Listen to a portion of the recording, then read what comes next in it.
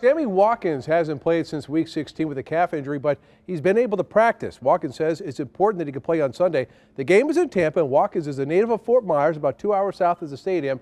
He says he's been impressed with the way the offense has operated without him on the field.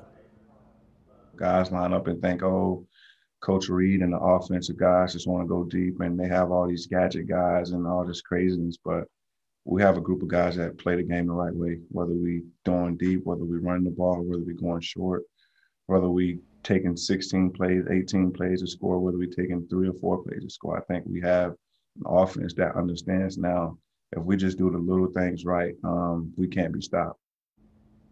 Other players are dealing with injuries. Quarterback Patrick Mahomes says his toe is feeling much better and that he's close to 100%. And quarterback L'Jarius Sneed is out of concussion protocol. Kelly?